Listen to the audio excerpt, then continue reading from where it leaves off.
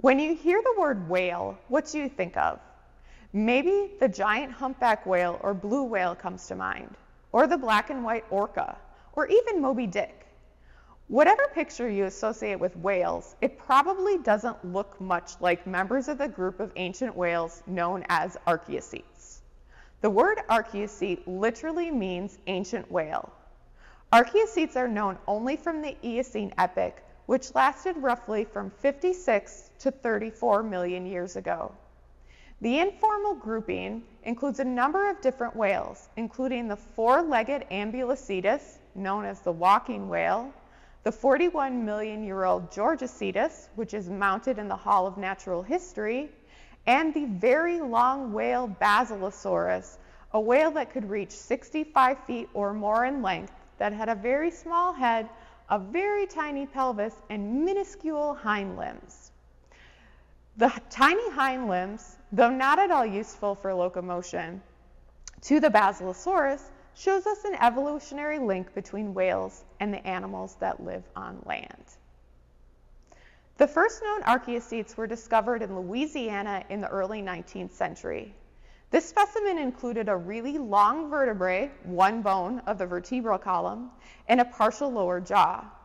Richard Harlan named this fossil Basilosaurus, meaning king lizard, because he thought the bones belonged to a really big marine reptile, something like a mosasaur. Turns out he was very wrong. The next person, another Richard Owen, who studied the bones, recognized that they did in fact belong to a mammal. He then renamed the specimen Zeuglodon cetoides, which roughly means yolk-toothed whale. Because Harlan named the animal first, though, it is known as Basilosaurus to this day. A third paleontologist, Robert Gibbs, later combined the two names, and today we call the Basilosaurus from North America Basilosaurus cetoides. Since this first discovery, other species of Basilosaurus have been found in Egypt and Pakistan. Basilosaurus is so common in the Gulf coastal plain of the United States that it has been named a state fossil of both Mississippi and Alabama.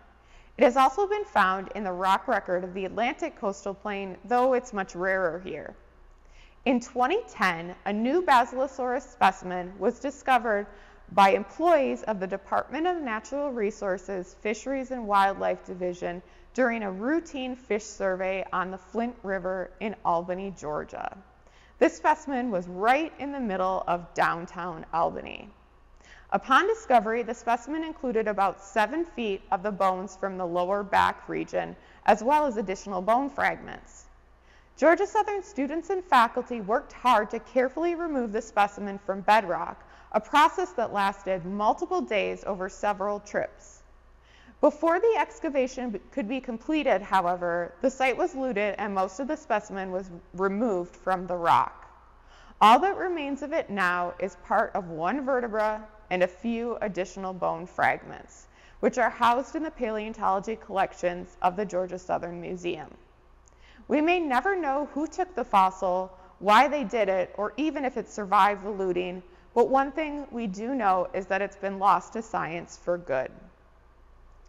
Fortunately, the excavation team took many pictures and field notes, so a record of this discovery remains. If you want to learn more about our lost Basilosaurus, you can read about it in an article recently published in the Journal of Paleontology, which is linked to below. Thanks for watching, and be sure to visit the museum in person to learn more about the evolution of whales.